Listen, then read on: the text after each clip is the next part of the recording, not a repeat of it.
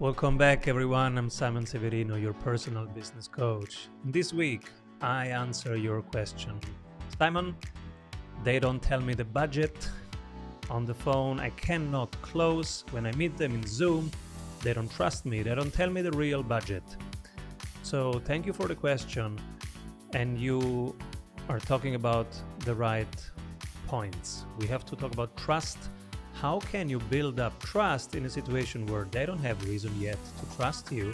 So how do we build up that relationship when we are in an online sales call so that we can build up trust with strangers who are here? They don't care about you, they don't know you, they're trying to solve the problem, to take the right decision, and they want to find out, are you the right person to trust, the right person to talk about that decision, the right person that can help them take the right decision for them. So let's zoom in into our repeatable sales model, which is what we use every Monday when we coach each other. Marcos says, joining Simon's Monday JVC was the best business decision he did. Pedro has quadrupled his revenue in the Monday sessions. The Monday sessions are where we come together to coach each other on exactly those things. How you create trust and how you increase win rates in your sales calls.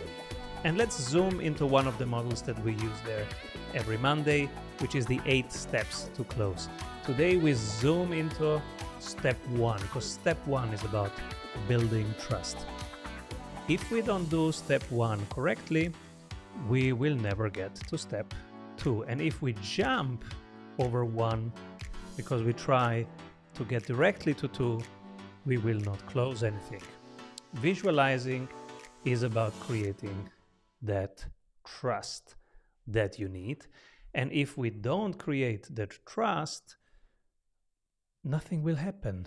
They will not tell us the real budget. They will not tell us the real problem.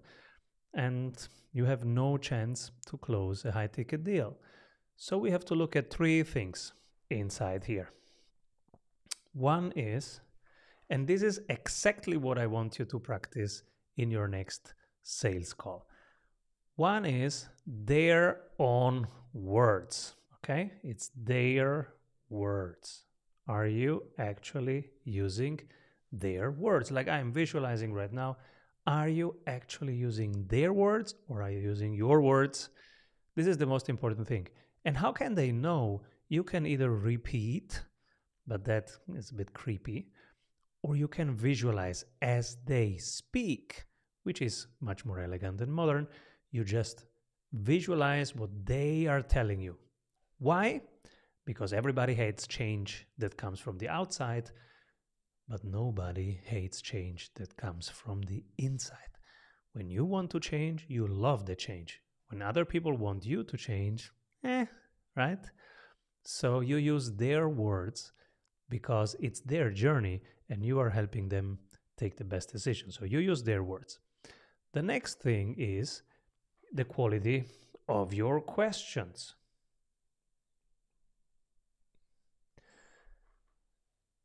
Excellent salespeople have excellent sales questions.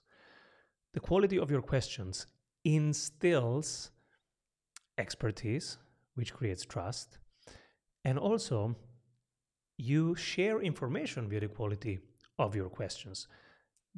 What you want to create here is insights. And what is insights versus information? Insights is information beyond what they already know. So when they come in, don't ask them, hey, what are you doing in sales? What's keeping you up at night? Those things, they know it already. Ask them things that show them something that they didn't know yet. Oh, I didn't think about this. Oh, I didn't connect these 2 things. Oh, I didn't know that. This is where you show expertise. So prepare your question, have a set of questions that you see people experiencing as insightful, and come prepared with those questions and rehearse those questions. We rehearse them in the Monday meeting. If you want to rehearse with us, strategysprints.com/JVC. And then the third thing is your recommendation. And now you might say, but Simon, I cannot recommend things, right? I'm biased. Well, if you are an expert, and this is what they are trying to find out, can I trust them? Should I trust them? Why should I trust them? Are they an expert? Can they help me take my best decision? So if you're an expert, you are seeing this since over 10 years, a dozen times a day. That's why you see pattern and you can recommend. You can say, if I were you, this is what I would do. Because you are helping them take their best decision. Now, they are not the expert. That's why they're calling you. That's why they want your input. And they're not the expert. They're the expert at what they do, but they are not the expert at selling. They are not the expert at what you bring to the table. That's why they want to talk to you. And if you recommend, there is actually statistical evidence that says a salesperson that recommends has higher win rates because they feel your expertise. They say, okay, he's using my words, he gets me, right? He sees me, he hears me, he understands me. Then his questions are powerful. They made me think about things that I didn't think about. They made me realize one or two things that I didn't know before the call. And it made me go to a place that is relevant to me and that I wouldn't dare to go alone, but he pushed me there.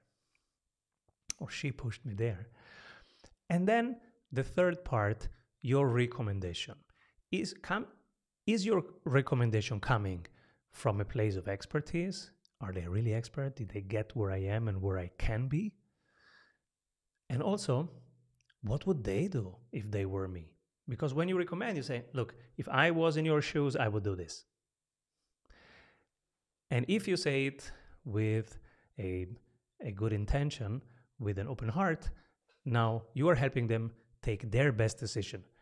And this is what the buyer wants. The buyer wants in stage 1, they're trying to find out, okay, I couldn't Google it, so I have to talk to somebody. Now I'm talking to somebody. Can I trust them? Do I like them? Are they an expert? So how do you get through this first stage of an online sales call? By doing these 3 things. You write down their words, you visualize their words, you prepare a set of questions that is insightful, that creates value in itself, and you give them a true recommendation that is around their best decision, not your most profitable product.